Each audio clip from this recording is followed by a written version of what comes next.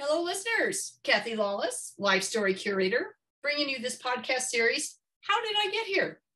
A series of interviews designed for people just starting out in their careers, people in transition, or possibly feeling stuck, and giving them access to stories of people who have been there, done that, so that they might be inspired with some new ideas, or maybe just comforted knowing they are not alone, that everybody starts somewhere, and everybody goes through times of transition and times when they feel stuck.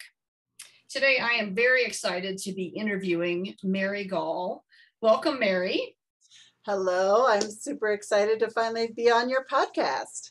Well, I'm so excited to be interviewing you. Mary, I've known Mary now, what, 3 years, 4 years? Oh, probably 4 years. Yeah, and Mary is a big part of why I started this podcast, because I'm in one of her peer advisory boards, and I've been working on my business, and she's been helping me work on my business, not only through the peer advisory board, but through coaching and then your programs. One of them that stands out is the Pinnacle Gift Program that you led me through. So really how to bring my gifts to the world. So anyway, welcome the Mary Gaul, who is a business strategy and focus coach. So this is going to be so fun. Yes, I'm excited.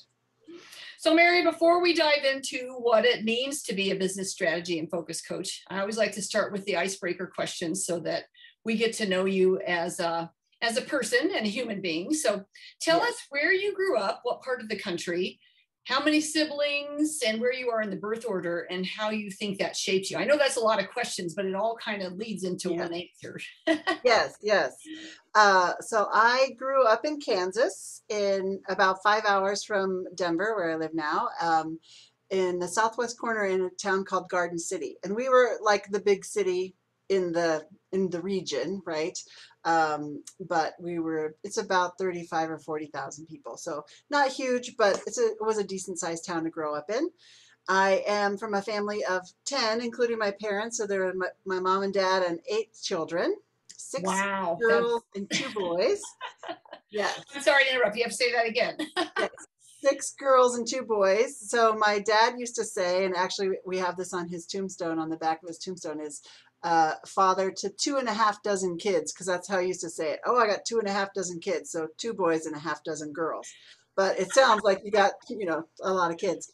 So that was his little line he used to use all the time. But yes, grew up in a really large family, loving family, great times. My sisters and I are all very close, and my brothers too. And we were just raised in a time of, love, and we didn't have a lot of things. My dad was an entrepreneur, had his own business, and in the construction world. And,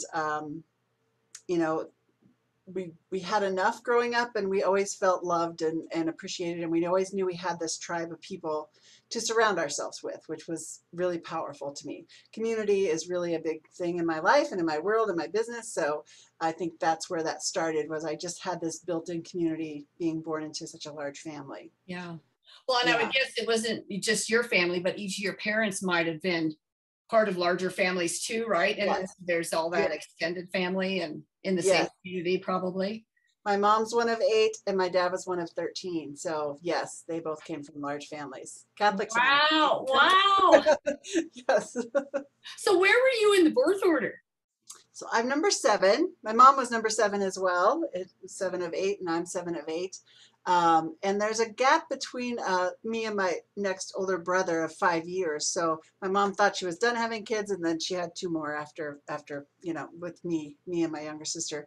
So my younger sister and I are called the little girls in the family, even though we're all now in our 50s. But we're still called the little girls, because we were almost like a separate family, because there was such a gap between all the older kids who were a year apart, and then there was a 5-year gap between me and my brother, and then my younger sister and I are about 2.5 years apart. So so I act like a firstborn. I kind of tend to be the leader and the organizer and the let's get everybody together, let's do this, let's do that. And so I act kind of like that take charge person, even though I'm number 7 in the lineup. Yeah.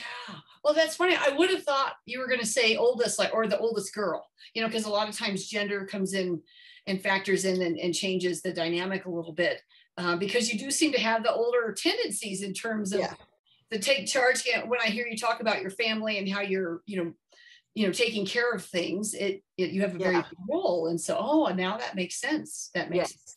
Yeah. So I'm okay. number 7, but I act like a firstborn. So, what kind of great activities did you do as a kid? Were you into sports or dance or music or all of the above?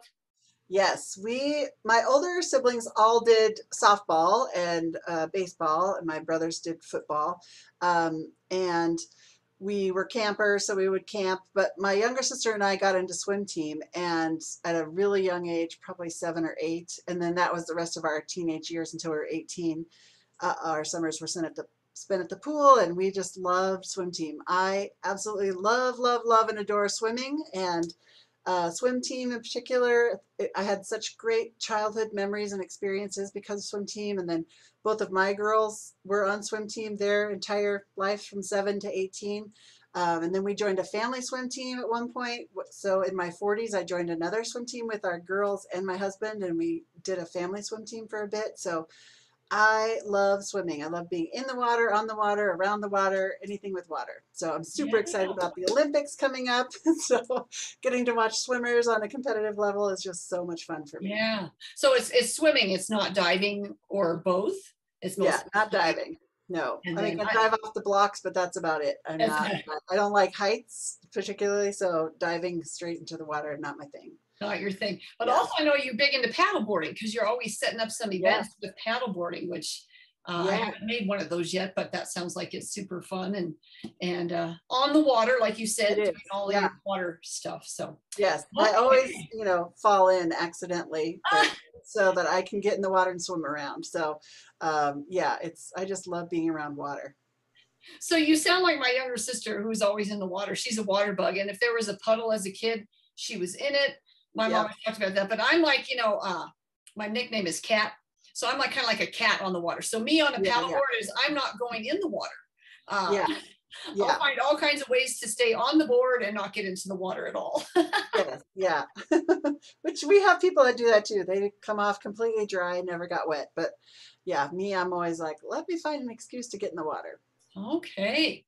So shifting gears a little bit, introvert, extrovert, or ambivert? Yeah. Definitely ambivert. That leans a little more towards the extrovert tendencies. I like to be around people, but I really, really value my quiet time and my alone time to recharge. So, I get energy from other people, but I also do need that quiet time to recharge and reset my brain. So I'm ambivert, but probably a little bit more on the extrovert side. Extrovert. And did Yeah. COVID change that in any way? Or Um, did it help reminded you of that? Or Yeah, but I didn't miss people as much as I thought I would. So ah, I switched from an office to my home. I moved my office to the house, and I moved all my clients online. So I had lots of Zoom meetings, right, as did everybody during COVID. And my husband worked at home for about 6 or 7 months, which was nice for him, for us both to get to see what we're like at work, right? Because we lead very separate work lives, and so for me to see him and hear his Zoom calls and his with his team and how he interacts with people, and then for him to hear me, some of my calls and what I get to do with clients, it was really interesting to have that connection, and then be able to say, I'll meet you at the top of the stairs for a coffee break or something with my husband. It was kind of fun. So having an office mate for a little bit. Now it's just me and the cat because he's back in his office full time. So the cat just and the me cat's and the cat. friend, as you were Yeah. telling me. Yes. Yes. All righty. So on the fun meter, 1 being a couch potato and 5 being the life of the party, where would you put yourself? 4.5. You're not going all I the way like to I 5? like to have fun. I like to be around people.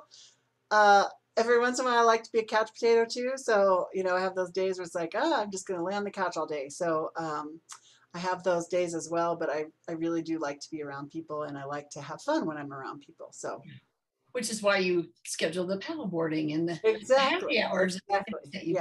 Yes, yes. Okay, so how about on the risk meter, same scale, 1 to 5, 1 being low risk taker, 5 being high risk taker. Where do you put yourself? Probably around a 4.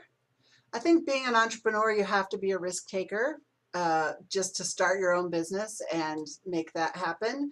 So there's some risk involved in just, cutting the cord from a paycheck, and then trying new things. You have to be willing to try new things all the time as an entrepreneur. And so there's some risk involved with that, right? And showing up authentically to your clients and prospects, there's risk involved with that too. So I would say I'm a good solid 4. I'm still a little bit cautious in some areas, but I do accept risk as part of the job of being an entrepreneur. Yeah. And as someone who's been in a lot of your programs and sees you on a regular basis, I would say you're more like an 8. But we all have our different ratings, right? And sometimes you're from the outside for me to go, wow, that's risky for me. But for you, you're like, oh, you don't know how long it took me to get here, right? Yes. Yeah. It looks like it's just she's always, putting new things out there. And you're like, what I don't know is that started, 8 months ago. And now you're like, how long I talked myself into it. Yeah. Yes. All right. Well, Mary, tell us what it's like to be a business strategy and focus coach, and then we'll find out, how did I get here? Okay. Well, here is one of my days, just so you kind of know what I get to do. Yes. For example, this morning I was able to facilitate a peer advisory board, which is a group of 7 entrepreneurs who come together, and we start with celebrating wins and successes. So many people in business just move on to the next task, and we don't take time to actually stop and celebrate what we're getting done and what we are accomplishing in our businesses.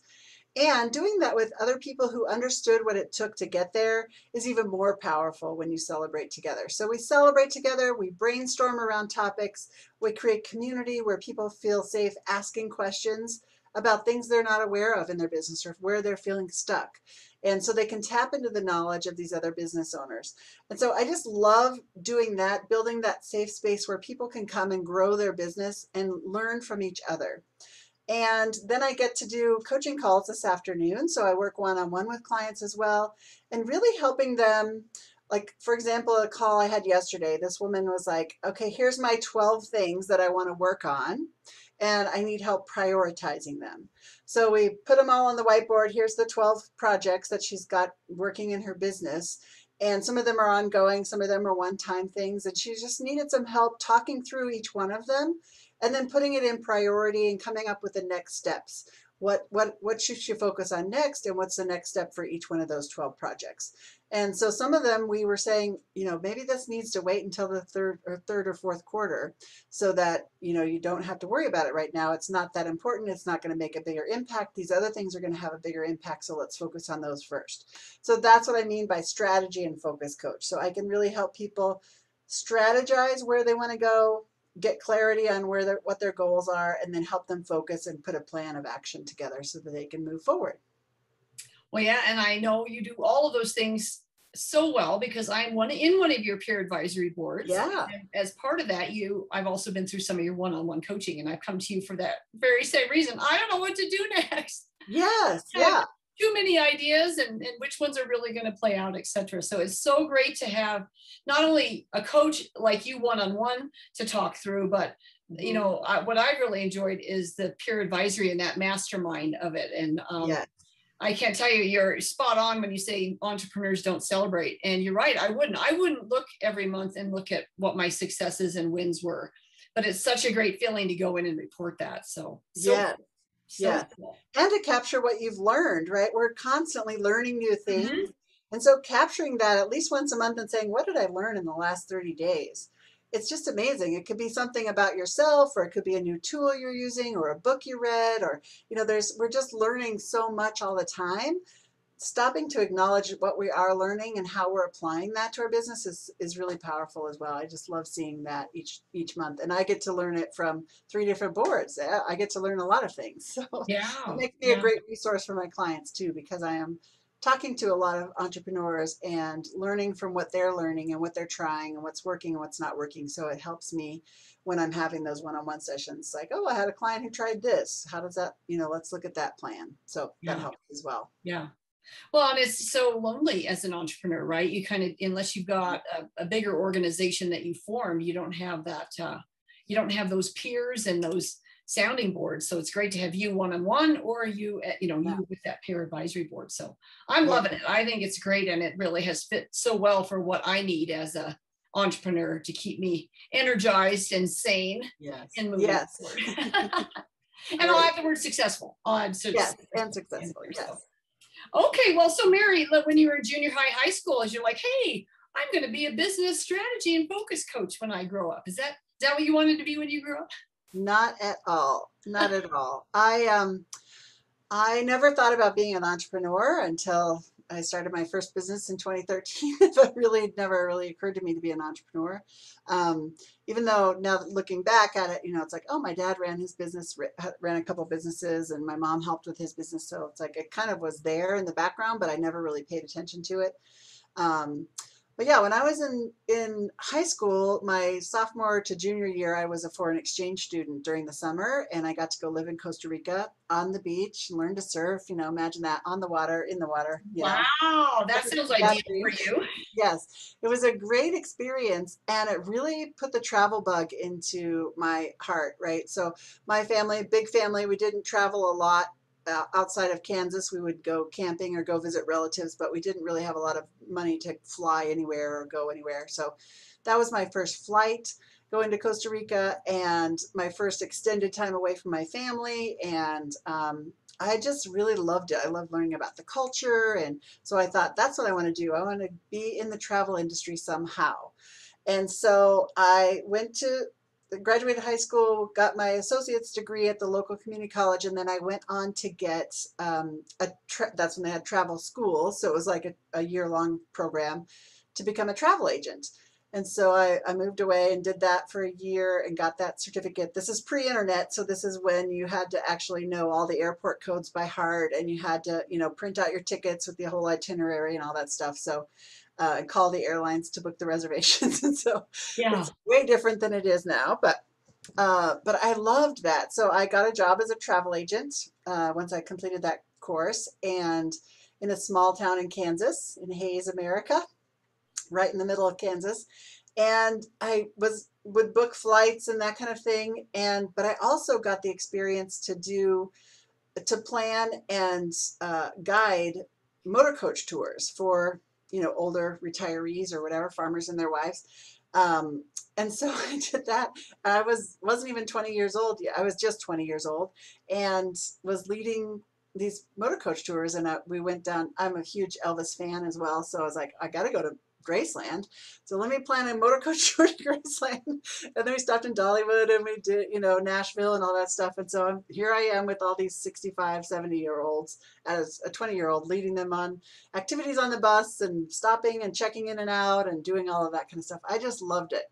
So that, from that point, I was on a fall foliage tour up north and was flying home because another person was coming to take the rest of the tour back home. And I was flying back to Hayes on this little thing, and I missed a flight.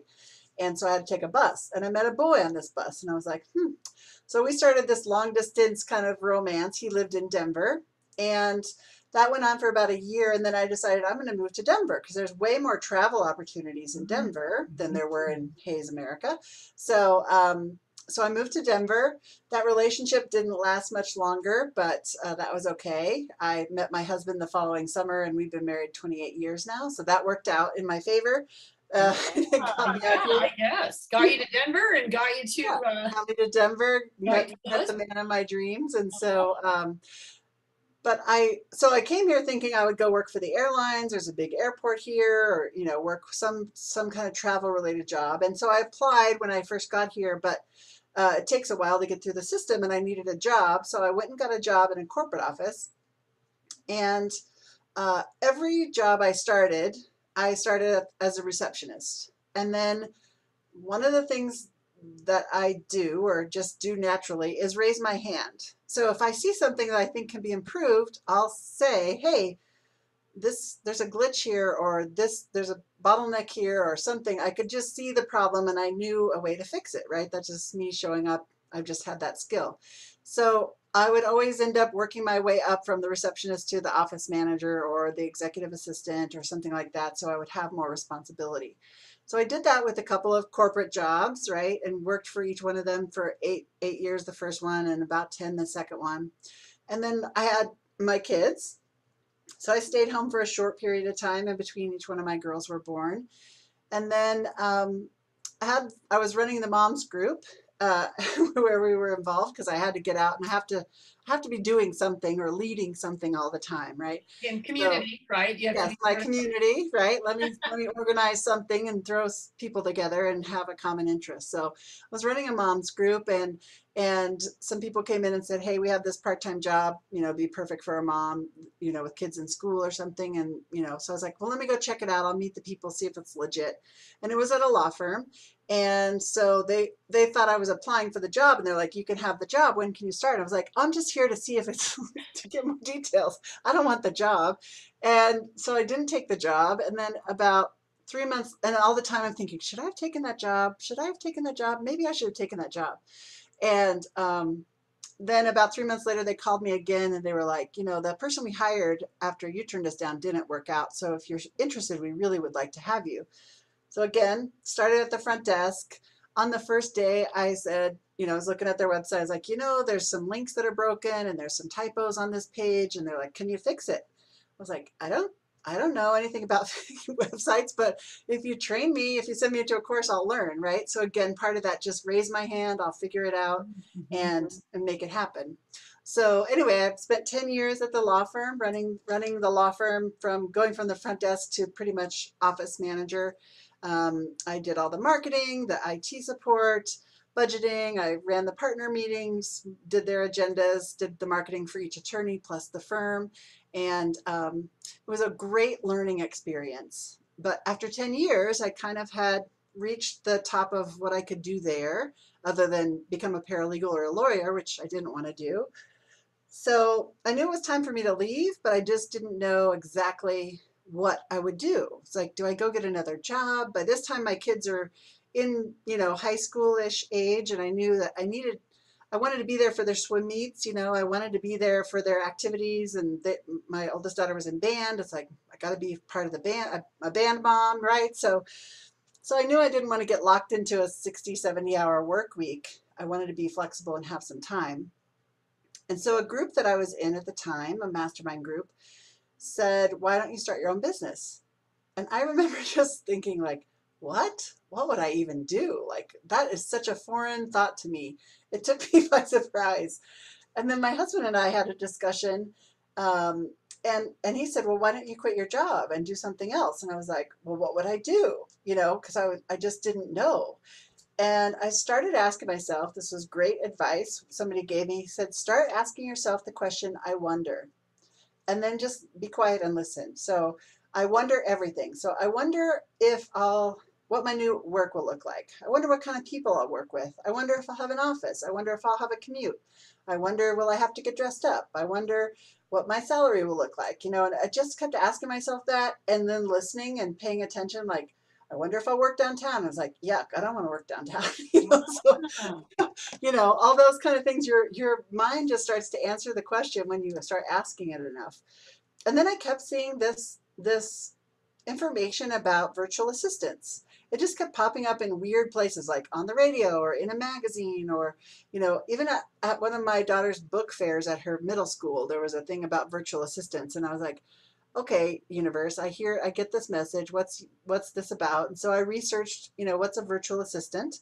And this was in 2013, and I decided that, yes, I have all the skills. I can help people run their business, and they don't have to hire me. I can be a contractor, and if they can't afford somebody full time in-house, then I can go and help them and help small business owners and part of the community, right? And make the community stronger with small business owners. So I jumped in, started my first business in 2013, and I had clients luckily lined up, as I left the law firm. So I started out with clients, which is a great thing.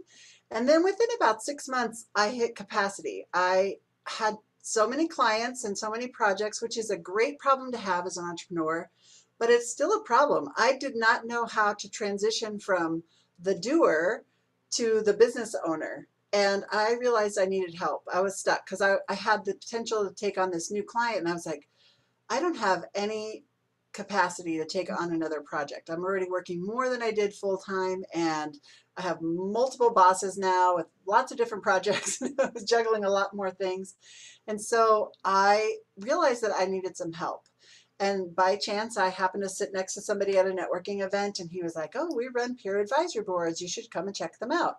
And so I did, and I joined a peer advisory board and started taking the Pinnacle Success courses.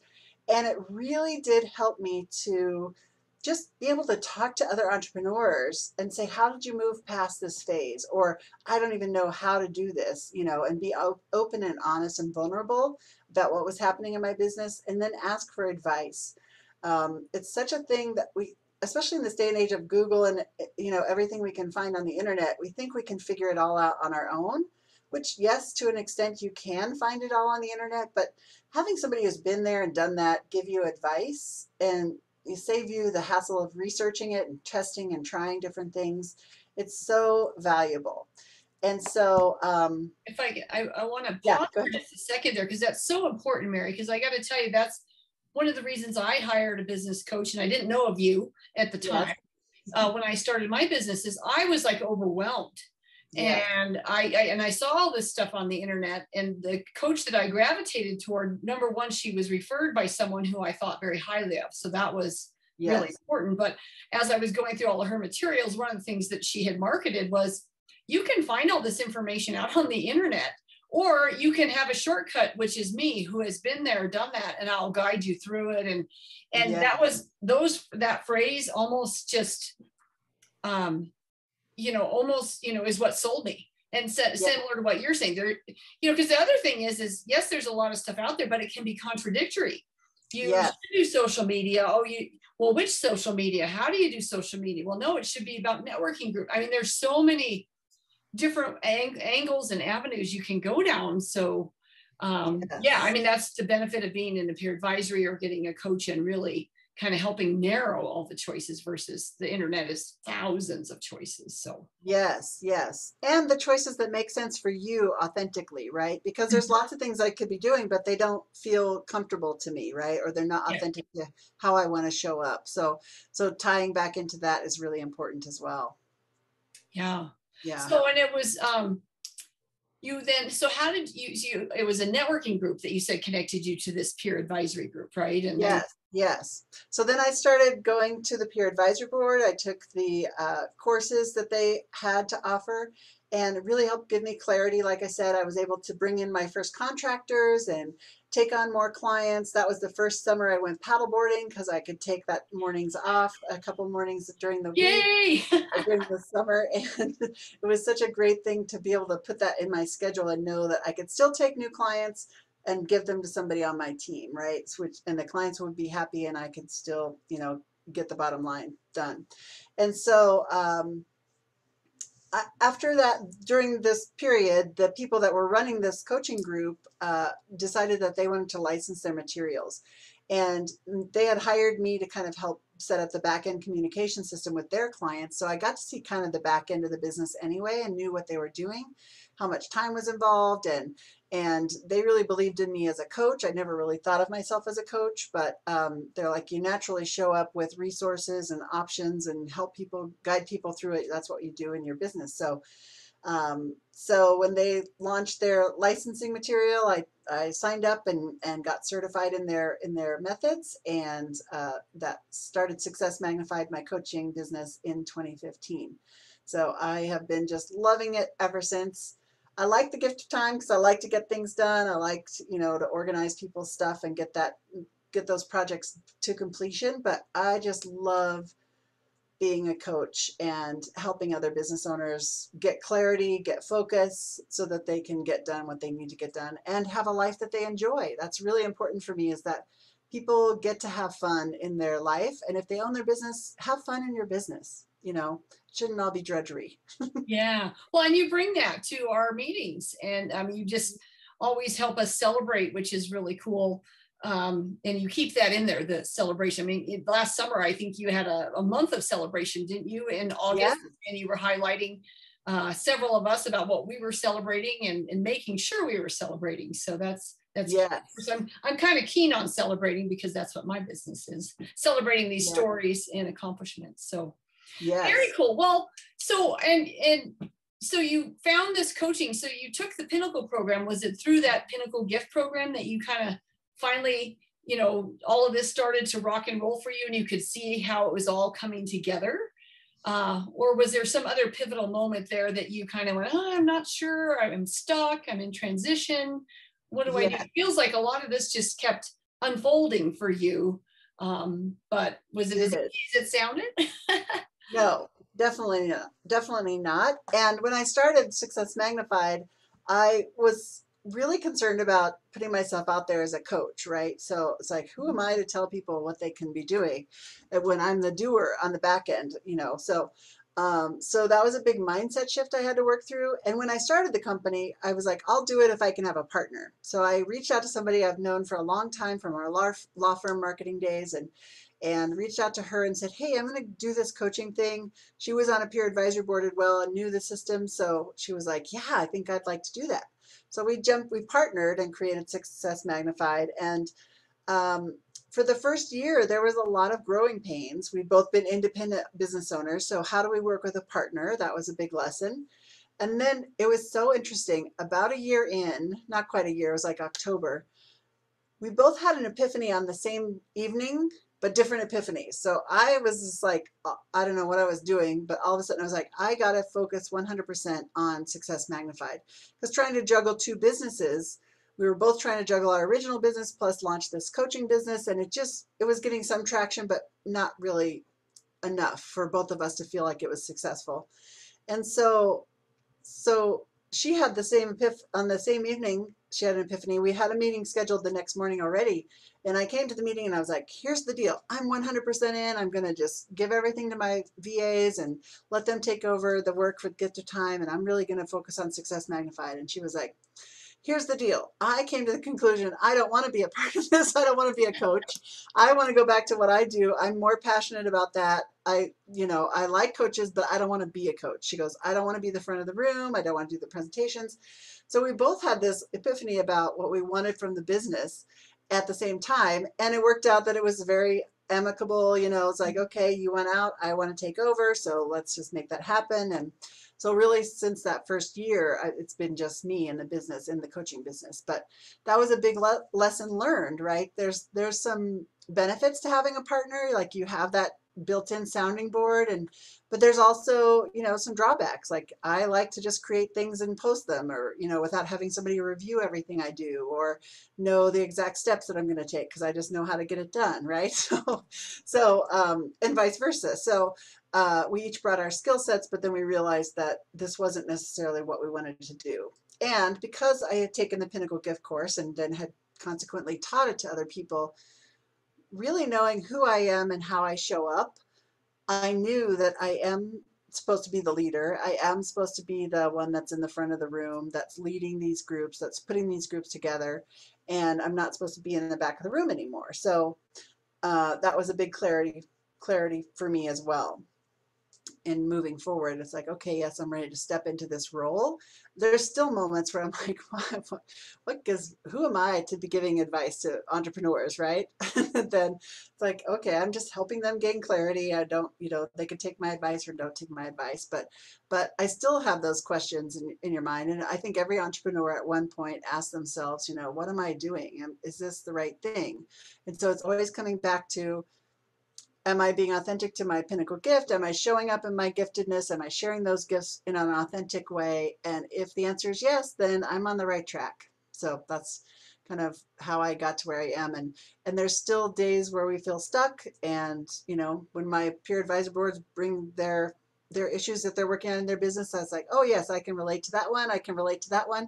So it's not like it ever goes away and you ultimately one day have this ultimate enlightenment about your business and everything runs smoothly. But there are ways you can make it more fun.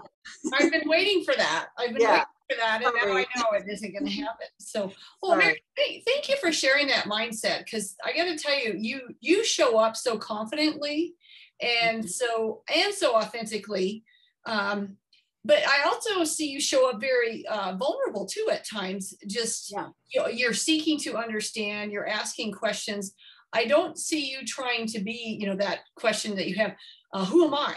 And you're not trying to Yeah. prove the who am I to give this. You're really just, kind of facilitating and being the peer. Yet at the same time, you have ideas um, and like you said, resources and bringing in all of these different perspectives. When you think about how many peer advisory boards you've run, how many different people and entrepreneurs, and how many just on that, and then you think about the gift of time and how many companies you've supported, you've seen a lot, right? Yeah.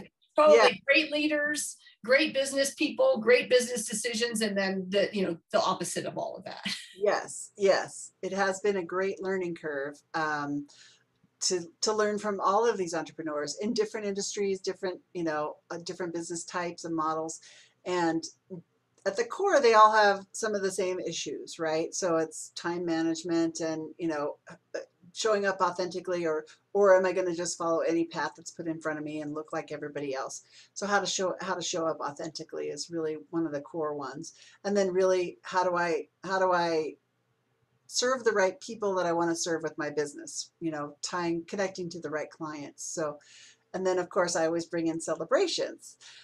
In a few years ago, I wrote a book. I've written a couple books, but I wrote a business book called Vitamin C3 for Business, and it's 52 ideas to connect, contribute, and celebrate your way to success.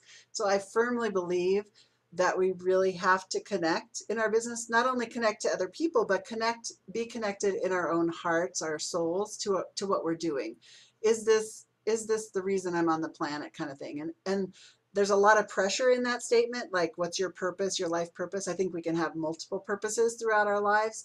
But as long as you're doing something that feels like this is what I'm here to do, I'm using my skills to better somebody else's life, then I think you're connected to your business, right? And then you've got to connect to your community. And then the contribute, I'm always just looking for a way to share my knowledge and share the resources that I've learned. I think the world would be so much better. And there's certain places where we can share that knowledge, on a podcast, those kind of things. But it's kind of hard to find that like in a networking group or somewhere where you can say, hey, this is what I've learned. I learned this new tool, or I've just learned this about my clients, or, whatever it might be. So contributing to each other with our knowledge, I think, is important. And then ultimately, it's all about celebration, right? Celebrating those milestones in your business. As you do so well, you celebrate people's life stories and their business stories, their career stories.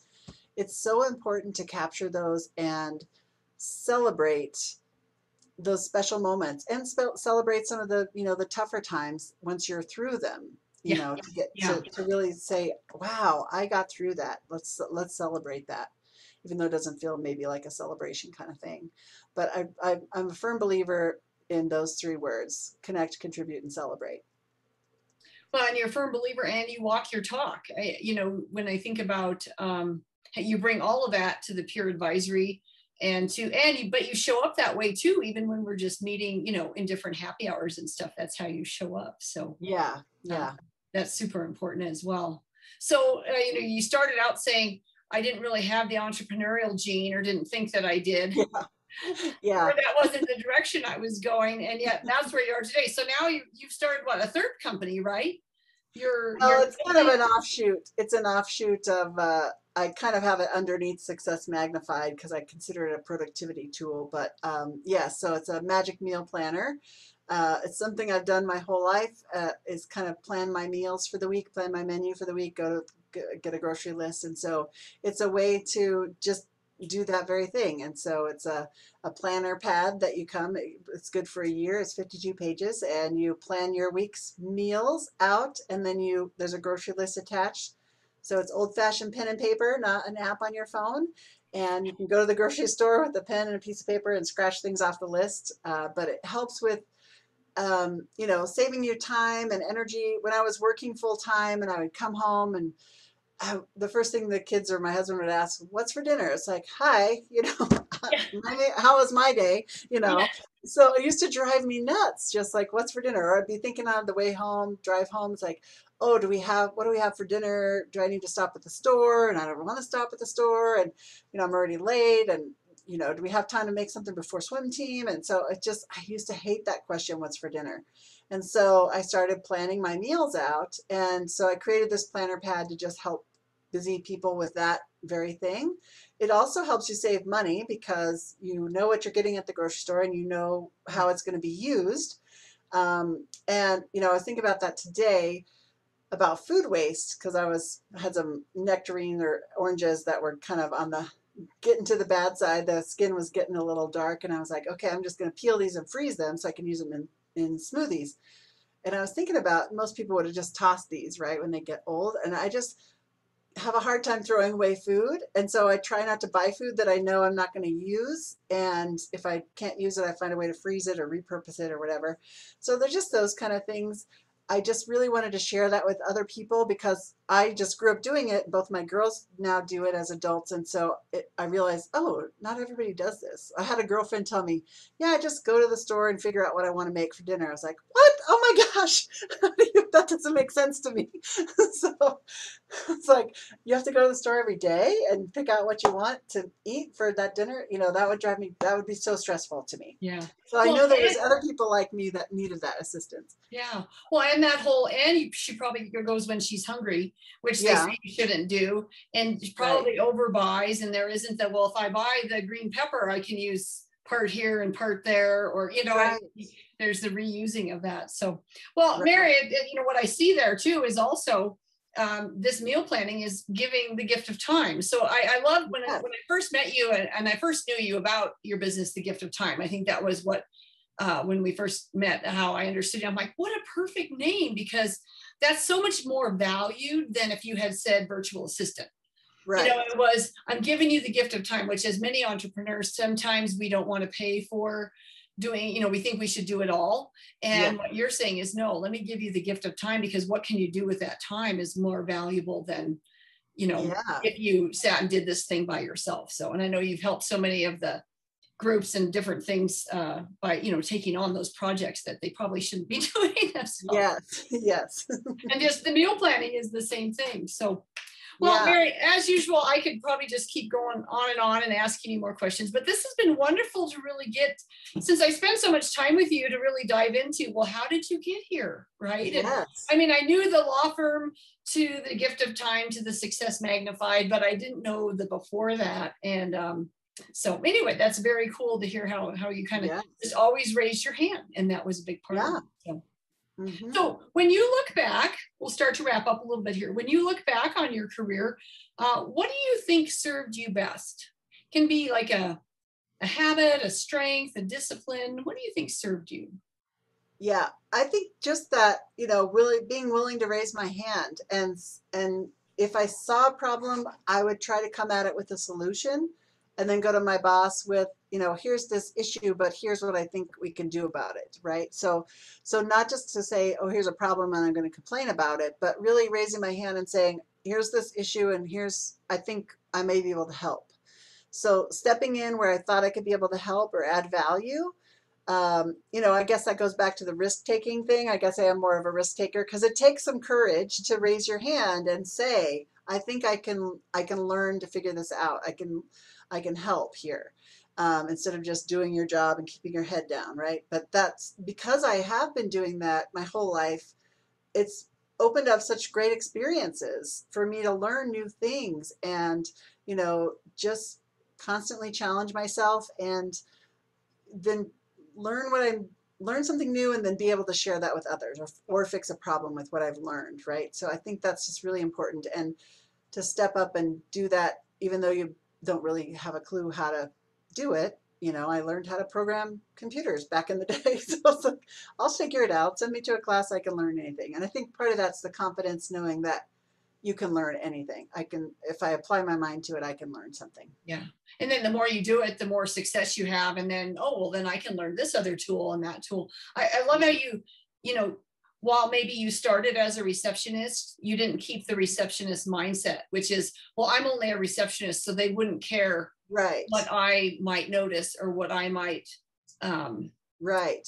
recommend changing. It's like, no, I'm raising my hand, and they're like, oh, I see that. I mean, that I've interviewed a lot of people that have started in those types of roles, and Yeah. then they just kept saying, I want more. What else can I do? Can I help? What can I do? And next thing you know, they're one was the marketing director, one was like Yeah. like an office manager, but then that office manager can lead to so many different roles. So very cool. Yeah. Okay, so then last question, any words of wisdom that have been really impactful for you? And I know for you, it's probably about narrowing it down, because you're always sharing words of wisdom with us in our peer advisory, but any words of wisdom that you think have been really powerful for you? Yes. I love this quote. I actually put it in my book as well, but this quote is, there's two kinds of people in this life. Those who walk into a room and say, well, here I am. And those who walk in and say, ah, there you are. So I try to be the latter person, and say, ah, there you are. Like, I'm here to connect with people, as many people as I can. So I just love that quote, because it just helps me show up as I don't want to be the person like, here, I'm life of the party. I do like to be the life of the party, but I also like to bring everybody else along with me. So I think that's an important thing to do. And then, again, just celebrating along the way as many things as possible in your personal and your business life, and having fun along the way. Life is just way too short not to have any fun. So I know you're brilliant at that, building in this work-life balance and having fun, and building that into your work as well. And so I think that's so important, and it's a good thing to keep reminding ourselves about. Yeah, absolutely. But if it's funny, if you're around people like that, you do more of it, right? Yeah. But if you're not, and you're in an environment that doesn't do that, boy, you can really stand out sometimes, as maybe you not feel like you're as serious as everybody or as important as everybody. And yet, yeah, it's so needed, right? We all need that. Yeah. Why Yes. can't we have the smile and the fun while we're doing the work? It doesn't have to Exactly. be Exactly. Why can't we paddleboard and network at the same time? at the same time. And then fall into the water. At some point, you have to fall into the Yeah. water. Get in the water. Yeah. Well, Mary, thank you so much. This has been wonderful. And on that note, I'll go ahead and wrap up. And, again, thank you for sharing your story. And listeners, if you enjoyed today's story, please subscribe below, and you can be alerted then as other interviews are published. And if you have any questions for me or for Mary, you can find them on my website, lifestorycurator.com, which is where I post these interviews on the blog page. And then I also will post Mary's social media contact information. So if you want to check out either The Gift of Time or Success Magnified or her new meal planner, I'm sure all of that will be available, and you can reach out if needed. So on that note, I will say stay safe, stay healthy, and let's keep sharing those stories. Have a great day.